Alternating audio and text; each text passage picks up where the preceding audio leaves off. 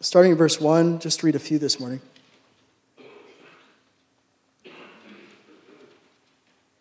Now gather yourself in troops, O daughter of troops. He has laid siege against us. They will strike the judge of Israel with a rod on the cheek. But you, Bethlehem, Ephrathah, though you are little among the thousands of Judah, yet out of you shall come forth to me the one to be ruler in Israel, whose goings forth are from of old, from everlasting. And we'll stop there. Another powerful prophecy. Israel at this time was in need of they were in desperate need of a righteous king. They were in need of an uncorrupted leader. Also, the time of judgment was coming for the nation. And through this prophet, Micah, these words are coming to bring a hope 750-ish years before Jesus is born. Micah was written, if you look at the history, probably a section in the beginning of your chapter, you had him writing during the period of 3 kings, Jotham, Ahaz, and Hezekiah. Now, 2 of them were okay, pretty good. One of them, of course, was evil. But something they all had in common as leaders, as rulers of nations, was that they struggled with pride. Now, all of us struggle with it. It's a human thing. But especially leaders with responsibility and power. All rulers, all presidents, all kings, all whatever the position is, CEOs, managers, and all the kings of the Old Testament struggled with pride except for one. And that is who we're talking about today, and that is a righteous king, Jesus Christ. He was born in a little place, Bethlehem. Sounds special to us because we're Christians and we're like, yeah, it's Bethlehem. Special, right? But in reality, it was a lowly place. The population is much higher now, but I think actually it's closer to Spencer's population. But at the time, this was a small, insignificant village about 5 miles out of Jerusalem. Probably about the size of Everly. Have you ever been to Everly? Anybody? How many of you are from Everly? Wow, you're from Everly? Cool. I love Everly just because some of you live there. In fact, that's the first... Everly's kind of part of my calling because when I came to visit the Stanleys, I saw that Everly water tower and I thought that was Spencer somehow in my mind. I'm like, what is this place? And I mean, I love Everly, but it's a lowly place. Bethlehem, around the same at that time population of Everly. And if you live in Everly, you know it's lowly, right? I mean, no offense, but you don't even have a Walmart. Here's what you got. You got the Quick Spot and the Ranch. What else do you have? That's about it. And do they even deliver pizzas there? They do? I don't know. Oh, the Ranch delivers pizzas. There you go. So, small place, lowly place. Why would God choose a little village like Bethlehem to send the ruler of all creation? Well, the Bible gives us a clue. In 1 Corinthians 1:27, it says, "But God has chosen the foolish things of the world to put to shame the wise, and God has chosen the weak things of the world to put to shame the things which are mighty, and the base things of the world and the things which are despised God has chosen, and the things which are not to bring to nothing the things that are, that no flesh should glory in his presence." God chose the humble way. Jesus Christ entered the world in humility. Born into an oppressed nation, tiny village, lower working class family.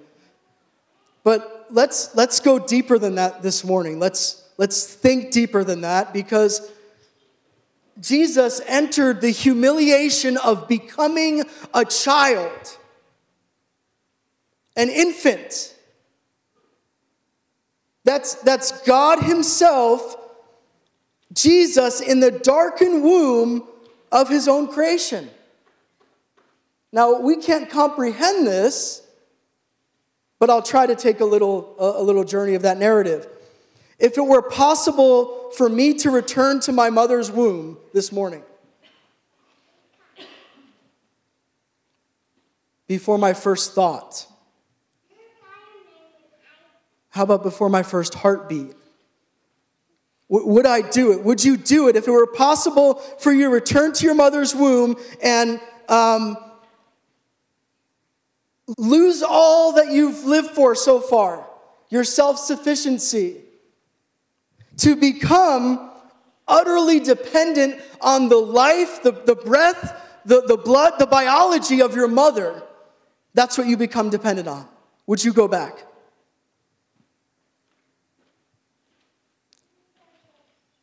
I don't think I could do it.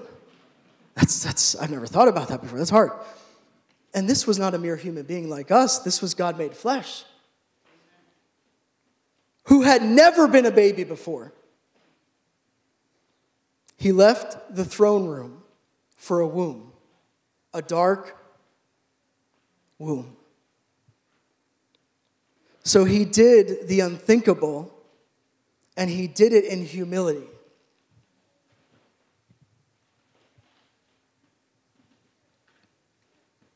Somebody give me a water bottle, please. I just don't want to distract you with this bottle anymore.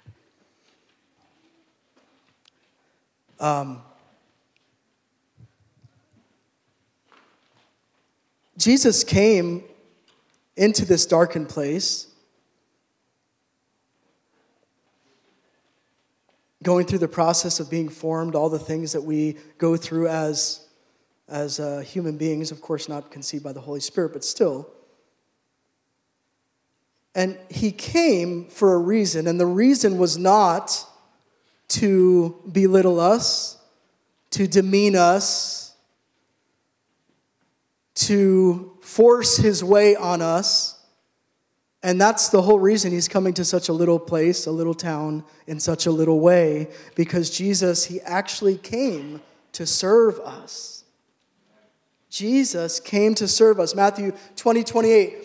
Just as the Son of Man did not come to be served, but to serve and to give his life a ransom for many. So the incarnation, what we're focusing on during Christmas, the incarnation equals humility. It is humility. It is the antitype to pride. The way Jesus came to earth, the way that he did it holds the secret for everything else in your life.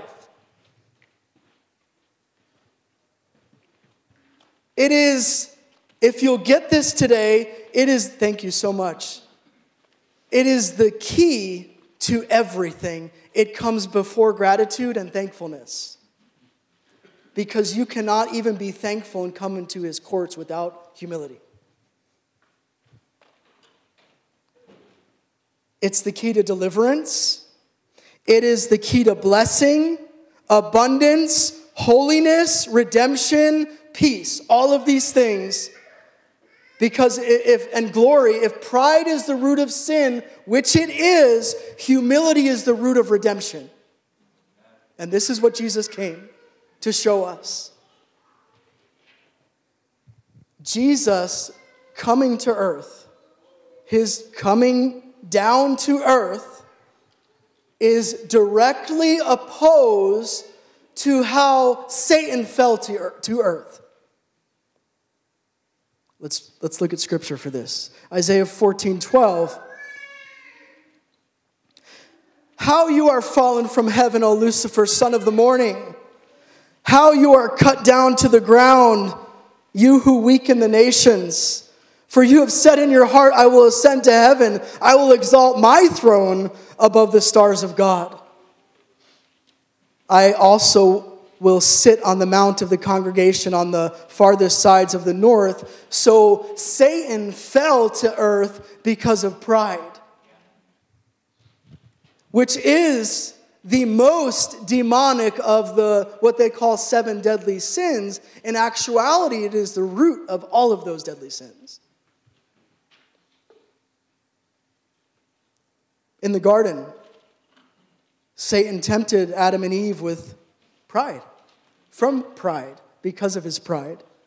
And they fell, and they really forsook what they already had in the garden, and what they had was perfect humility. And by that I mean submission to the Father completely.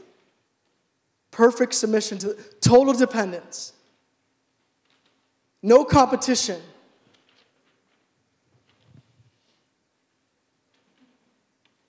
They lost their dependence on God. They lost their humility. And then after that, we see what happens. Pride just continues to grow. And we see the root causing all the bad things in our world. Pride is why people fail us. Pride is why we fail other people. Pride is the reason married couples fight. We know that. Married couples. It's why we hurt each other. Pride causes people to cheat, steal, even lust. We can associate it and trace it back to this root. And it's because we've come to think that our way is somehow higher than God's. Especially in our churches. And here's where it's going to hit home, and just stay tuned. Stay till the end. Pride in the church, in the body of Christ, it prevents breakthrough.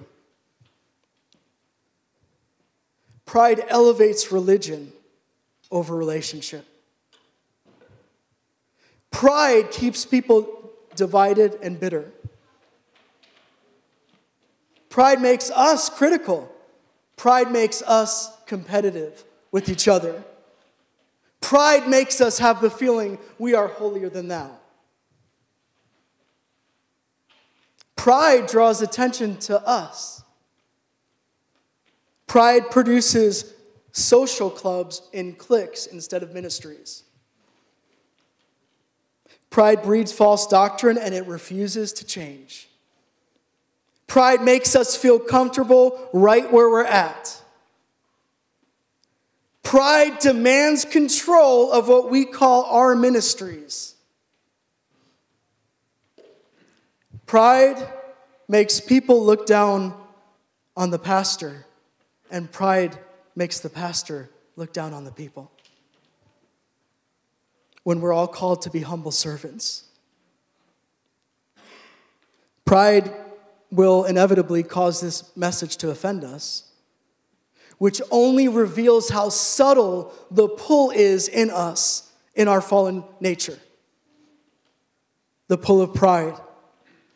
So Micah prophesies a humble child from a little town to bring prideful human beings hope by teaching us the real key to glory, the real pathway to peace, and ultimately the door to heaven that we all want. It's humility that really teaches us what is good. And Micah says a few chapters on, if you've read Micah 6:8, I'll read it in the Amplified. Famous verse, a lot of us know it. I have it on my wall in my office. He has told you, O man, what is good. And what does the Lord require of you except to be just and to love and to diligently practice kindness, compassion, and to walk humbly with your God, setting aside any overblown sense of importance or self-righteousness. Didn't Jesus teach us this? This is Jesus. He taught us what is good. He set aside, he had every rightful sense of importance. He's Jesus. He empties himself to the state of an embryo, something we can't even imagine. So because of that, we're going to start with his birth, and that's number 1. Philippians 2:6.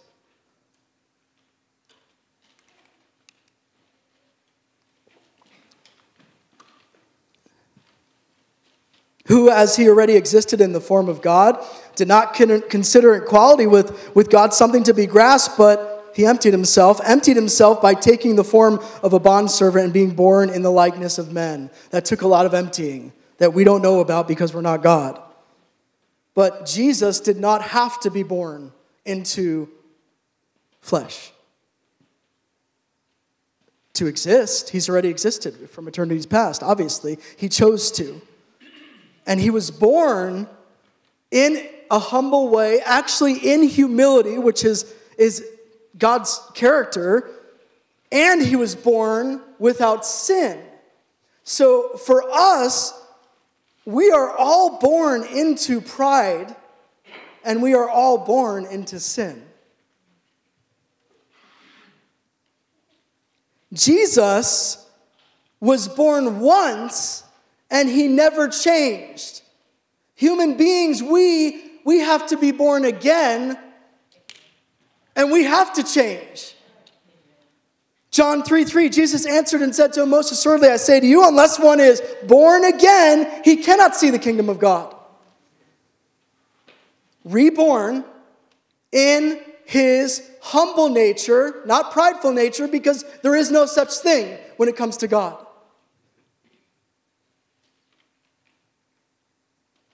We have to be born again humbly.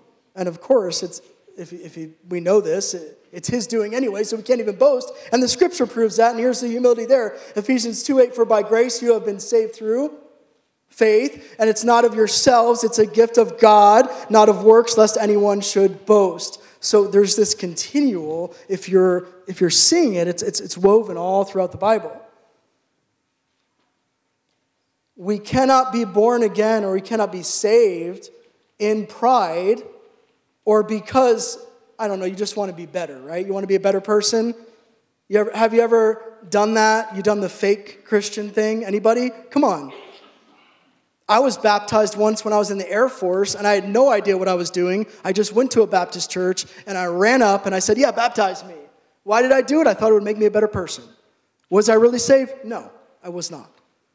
Because the root of it was pride. We must have a desperation for the Savior to come to him, realizing that we can do nothing without him or for him because we are nothing without him. So without humility, without submission to God, obviously there can't be salvation. There can be an intellectual knowledge of the Bible, and perhaps you have an assent, a mental acknowledgement that you would want to call faith, but it's really the faith of the Pharisees, because a religion of pride is no religion at all, not a pure one anyway. So the humble birth of Jesus Christ at the first Christmas shows us how to be born again. It shows us how to enter into this new life that we have in him. It's how to enter into his life, and we have to do it humbly. And we must stay lowly. It doesn't just happen once where we're desperate at salvation and we say the sinner's prayer and then, okay, well, we're good now. No, we continue, and that's what Jesus showed us because he grew up, even went through puberty. That's humbling enough. Whew.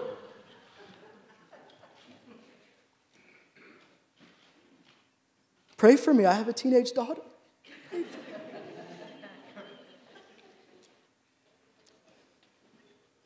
Jesus humbled himself in his life. That's number 2. Jesus lived humble. And he taught us right from the start how to live countercultural to what is our culture now. And we have a culture and a world system built on the pride of man, don't we? This world still teaches us that the less are lesser and the greatest are greater. Jesus lived out his life to serve people in a new and radical way. And that's why this is such a radical lifestyle for us. Luke 22:25, and he said to them, the kings of the Gentiles exercise lordship over them, and those who exercise authority over them are called benefactors. But not so among you. On the contrary, he who is greatest among you, let him be as the younger, and he who governs as he who serves. For who is greater, he who sits at the table or he who serves? Is it not he who sits at the table? Yet I am among you as one who serves. This is what Jesus said. Jesus, the Son of God, God manifested in the flesh, took the place of a servant, a servile position? What does that mean? Well, to start, this is going to be a big issue for you if you do not believe in the Trinity. And then we'll go into it. Because when Jesus did this, how he lived his life while he was on earth, humility means total, entire subordination to God.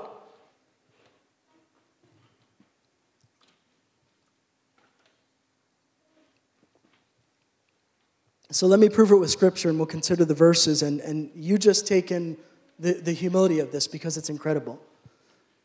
And I saw this, and I was just in awe. Here's Jesus, what he did instead of doing what the world does, doing what we do. He said, instead of saying it's all about me, Jesus said, he can do nothing of himself, John 5:19. Instead of saying, I have to have my way, Jesus said, he does not even seek his own will. John 5:30. Instead of seeking approval, he said he desired none from man. John 5:41. Instead of taking credit for his own teaching. Okay, this is Jesus. Taking credit for his own ministry. He said his teaching wasn't even his. John 7:16. And this is Jesus. He said, I don't seek my own glory. In John 8:50. So do you see the humility? It's the heart of God.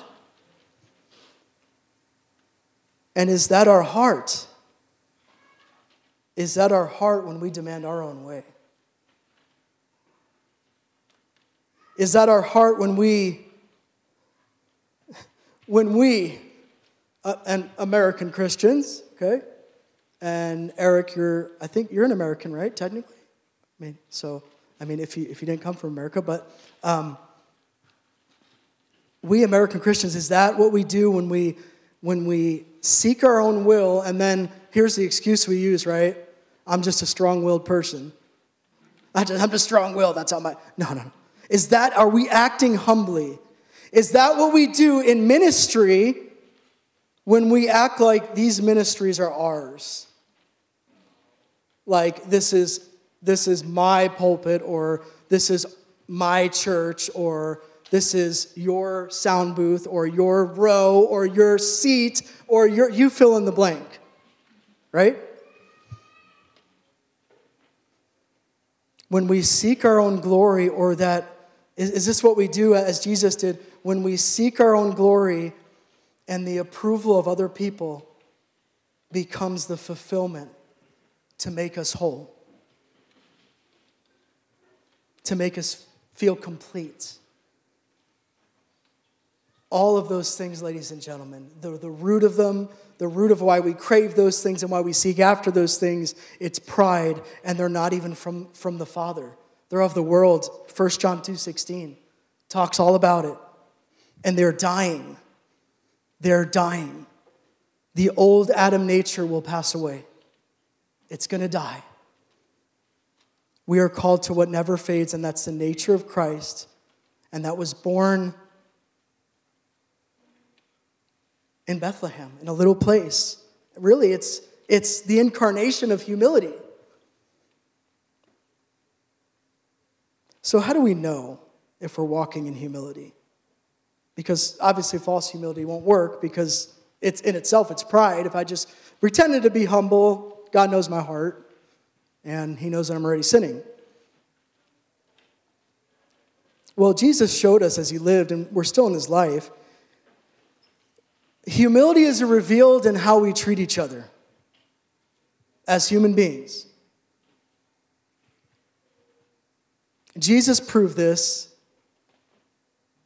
and people were just shocked, especially the prideful Pharisees, right? They were like, what is this? In their pride, they said that. John 13:14, if I then, your Lord and teacher, have washed your feet, you also ought to wash one another's feet. For I have given you an example that you should do as I have done to you. Most assuredly, I say to you, a servant is not greater than his master, nor is he who is sent greater than he who sent him. If you know these things, blessed are you if you do them.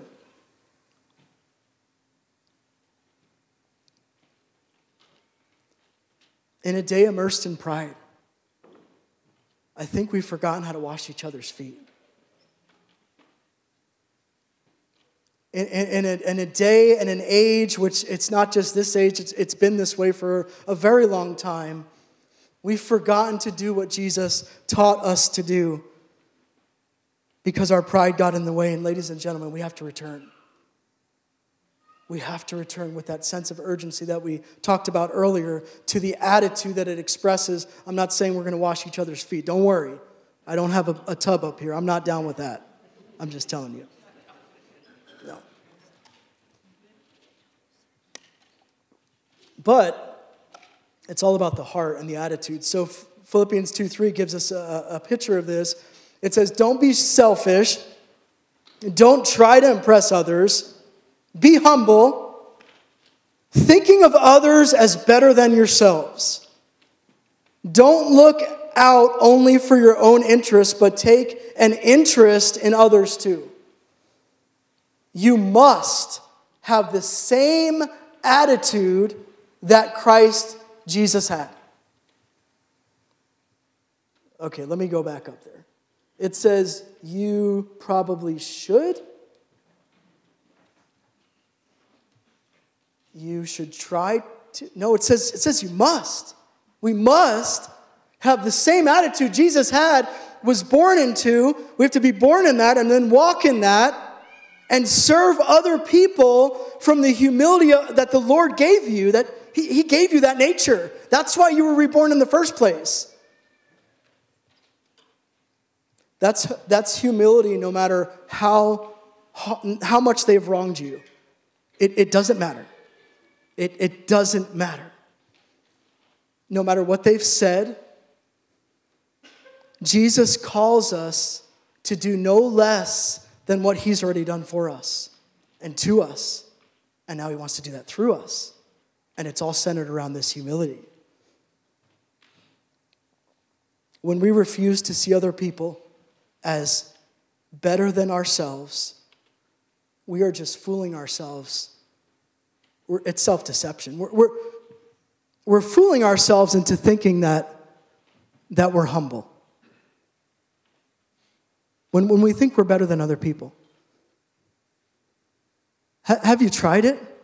Have you tried to think of other people as better than yourself? Do you know that it's possible?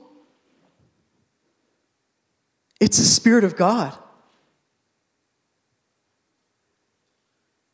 I am literally doing it right now. Mike, I just saw you as better than myself. I'm serious. Drew, Ron, Jim, Tori, it's happening. It just happened. Now, I can't attribute it to me. It's got to be the Spirit of God, because in my nature, I'm fleshly. We all do. We all want that. But this is the gift that he's given us. If we don't, this is what happens. Pride, if we don't humble ourselves, and it's a great work because he has to help us, of course, but it keeps us in bondage. And keep in mind, we're still Christians, right? We're still professing and all that. And the bondage is complacency. The bondage is discontent. You're never satisfied. There's always, you just, not a good discontent where you want more of God. I'm talking about the other one. It leads to that self-deception. It infects our hearts. It breeds bitterness towards other people. It's the root of everything. And that disease just spreads through our hearts and our thought processes and our perceptions when we refuse to humble ourselves and serve the least of these. Eventually, it becomes the disease that Jesus really hit heavy on, if you notice in his ministry on earth, the disease of denying Christ while still calling him Lord. And parenthetical, that's the Pharisees. Look at all he corrected with the Pharisees. Read his interactions with the Pharisees. It's all dealing with pride while he himself is walking in humility. When he had every right to say, I'm God. Hello, I'm supreme. I've been there before I was even born, so what's up? I can just, I can smite you right now. No, he's washing their feet. I can't even do that because it's gross to me. Now, many today are because of pride, and this is just bear with me. So, many today are critical of the church. Critical of the church.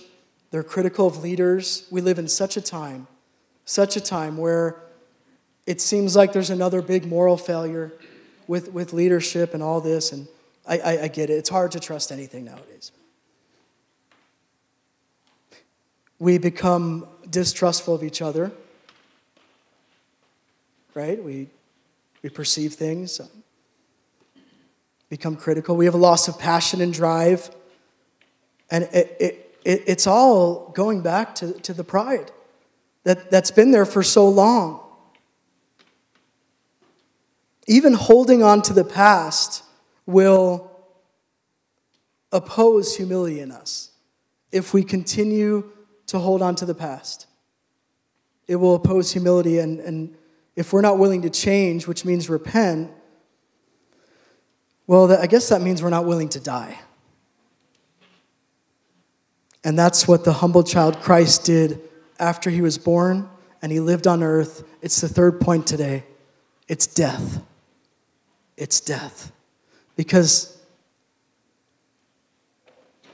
Jesus was humble in his birth, in his life, and his death. Philippians 2:7, when he appeared in human form, he humbled himself in obedience to God. And he died a criminal's death on the cross. He died humbly. He died a criminal.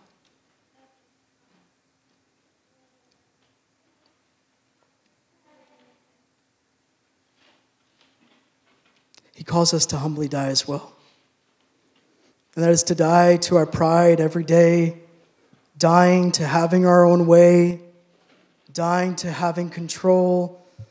No, it's not just a few people who are control freaks. I hear that a lot. It's humanity. We like control of our lives. That's why the whole thing of becoming a child again is incredible, and that Jesus became a child. We have to die to needing to have position and power. Because the position that we need as new creations in Christ is at his feet. Like totally at his feet. In humility. And dying like this, it's hard. It takes humility because it hurts. Dying hurts. We were talking about it this morning. I don't want to die Yes, I know I'm going to heaven. I don't want to go through the pain. I mean, I already had 10 overdoses and I had suicide attempts. I don't want to, that it's painful to other people. I don't want to do funerals. Death just stinks. Dying like this takes humility because the pain in it, here's the pain. It's hard because we're humans. You have to face your own heart, and you have to deal with what's in here, and you have to give up your own way, and you have to abandon that thing that was making you whole, whether it's holding on to the past, bitterness, you keep holding that person to their sins and condemnation, you hold on to that addiction, whatever it is that's completing you, and you abandon it, and it is hard. You go through withdrawal symptoms. It's worse spiritually going through this kind of withdrawal than fentanyl withdrawal. And probably barely anyone in here has gone through that. It's hard. Because you basically want to die. But it's a painful process, and we like to avoid pain, but we have to die to ourselves. Because if we don't, it will keep us in bondage to pride. Luke 9:23, then he said to the crowd, if any of you wants to be my follower, you must give up your own way, take up your cross daily, and follow me. If you try to hang on to your life, you will lose it. But if you give up your life for my sake, you will save it. Do you see it? The whole essence of redemption is written out from his humble birth to his humble life to his humble death. All of it was humble. And our lives are saved through humility, which means we're dependent and we're submissive to the Father at all times. So if his death was humble, and if our death to ourselves has to be humble, what happened after his death? He was exalted. Jesus emptied himself, and here he is exalted. He's not empty anymore. So do you see it? Humility teaches us what fullness is. The world teaches us, fill yourselves with all the rewards and everything you could want. So the only way to be full, ladies and gentlemen, is to empty yourself. And then Jesus gives you living water. And you can't give yourself that living water. This isn't living water. This is Hy-Vee water. It's okay. I prefer Aquafina. But I've humbled myself this morning. We had an evangelist in Texas, and the guy always required Aquafina water at like 68 degrees. So, not judging, but doesn't seem so humble to me.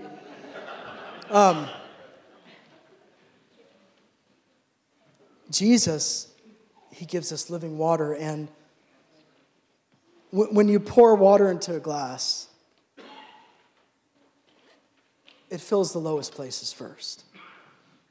When you pour water into a glass, it fills the lowest places first. So Jesus cannot fill people who are full of themselves. He can't fill the high places in your heart. That's why back in the OT, the kings needed to tear down these high places. Those were places of pride. Because they competed with God.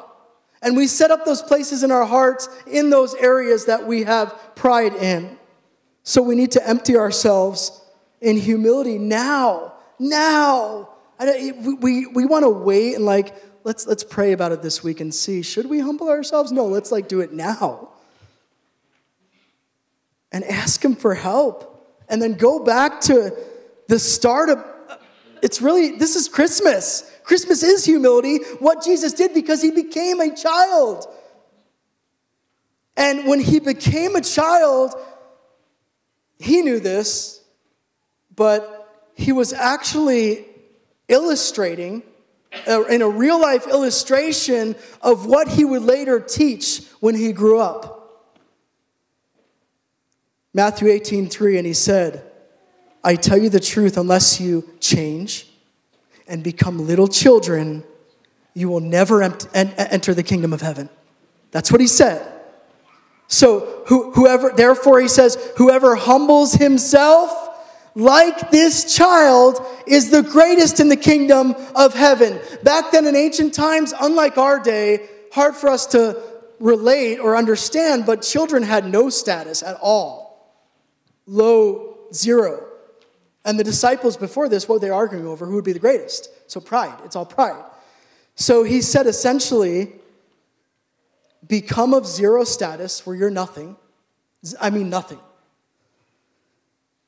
Because the kingdom cannot be gained by defeating an opponent or personal accomplishment. It's not going to happen. We have to become humble like children, powerless over our circumstances. Completely dependent on God to provide for us and protect us. Children, infants for sure, those of you who have infants, you know, they know they're dependent. And they're not even thinking about power or achievement yet. All they know is, I need mama. I need daddy. I need to be fed. So Jesus remembered this. When Jesus said this to his disciples, become like a child, Jesus is like, I've done it before. I've actually done it. I became a child. I know what it's like to be completely dependent, and I'm God. That's what he said. God humbly became a child, and he came from heaven, right? And then he enters heaven again.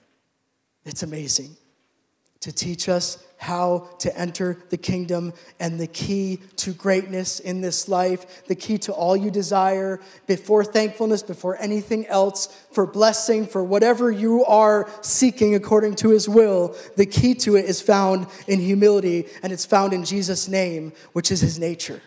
That's the only way to find it. Becoming less is the only way to becoming more than we can imagine. It's all about his glory.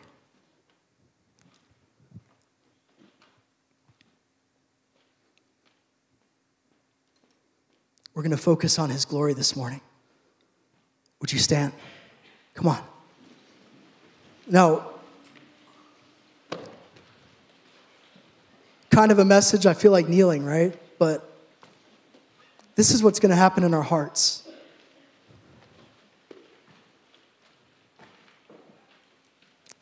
The song, O Little Town of Bethlehem, comes from these very verses. In 1868, a priest visited Bethlehem, and he wrote these words with all of this in mind, all of God being born in flesh, Jesus coming down as a baby, and on a quiet night in a little town, a humble child was born. And the song talks about meek souls, humble souls who are going to be able to receive him. Because that's how we receive him, realizing we're nothing without him. And then his humble nature is going to be born in us. So today you can receive that. You can receive him, and you can humble yourself like Jesus. That's what this song is about. That's what, don't let the Christmas nostalgia fool you with these songs. Because a lot of these songs, most of them, there's so much theology in there. Because these are men and women who wrote them, who humbled themselves before their master. And they wanted to celebrate the essence of Christmas, which is the incarnation, which is the humble Christ. So this morning, as Bethany sings, would you acknowledge the words and reflect on this in your heart and humble yourself in the depths of your heart? Let's sing together.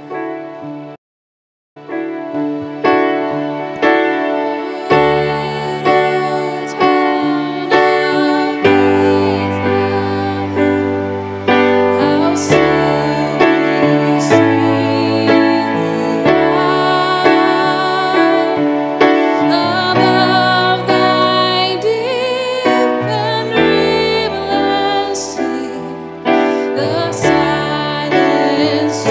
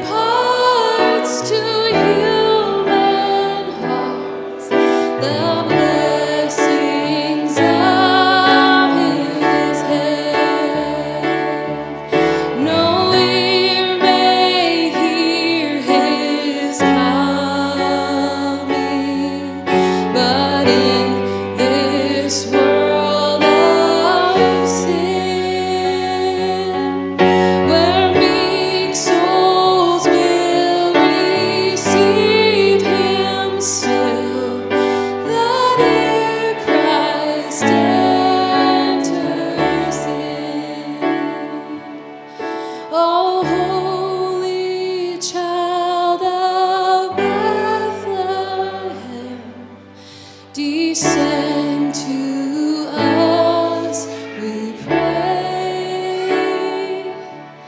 Cast out our sin and enter in. Be born in us today. We hear the Christmas angels, their great glad tidings tell.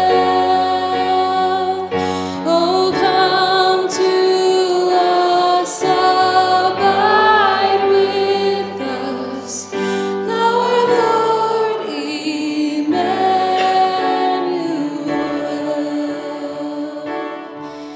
Oh, come to us, abide with us, our Lord Emmanuel.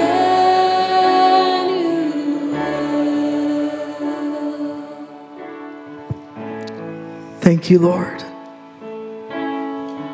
Did you catch it? Did you catch it coming off of the message, from the theology to the song? And that's really why it feels so mysterious, or it's awe-inspiring, because Jesus came to be with us. Born in a little town, born in the most humblest way, to teach us how to be humble. This Christmas, folks, many of you are traveling, many of you are staying here. Think about his message and think about how you can live your life in this way. It's what he calls us to. It's the key to experiencing life beyond measure, if you'll humble yourself. See those family members who you have issues with as better than yourself. See your neighbor as better than yourself. See each other, please, in the church most of all, as better than yourself. And if we humble ourselves, we'll see Jesus this Christmas more than probably we ever have before. Father, thank you.